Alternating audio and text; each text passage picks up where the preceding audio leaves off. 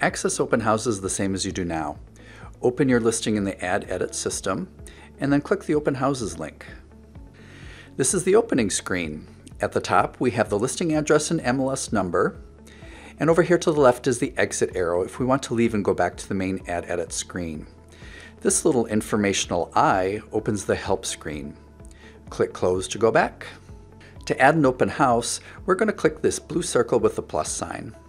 First up is the open house type. We default to public, but of course you can switch to broker with a simple click. We have a new field, Open House Agent. The Open House Agent is whoever you want to be the contact person for any questions other agents have about this open house. This is especially handy for teams where the list agent is not necessarily the agent who is managing the open house. It defaults here to the list agent, but you can change it to any active agent. Just clear out the list agent and then start typing either the name or agent ID. Once they pop up in the list below, make the selection and the rest of their information autofills. Next up are the open house date and time.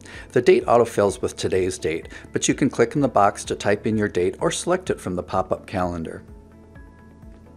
Both the start and end times are drop-downs. Just click in each to make your selections. Another new feature is the open house frequency.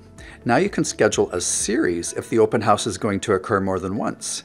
The default is one time, so if you're going to schedule just a single open house, leave that selected. Otherwise, click to select series. A couple more options display. First, select which days of the week you want the open house to occur. I'm going to pick Saturday and Sunday. Next, enter the end date for your series. I'm going to schedule my open houses for this listing every Saturday and Sunday for the next 2 weeks. So, for my end date, I will enter the date of that final Sunday of the 2-week period.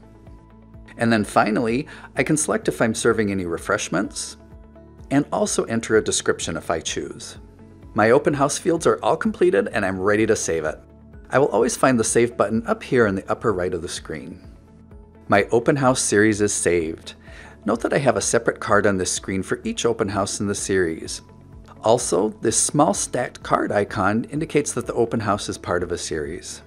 Now, I can edit or delete individual open houses within the series or the entire series of open houses at once. To edit, simply click on the card. Because this is part of a series, I get this option here to edit just this one open house or the entire series. Let's edit the whole series. I'm going to change my end time and then save. Note that the end time has changed on all of the open houses in that series.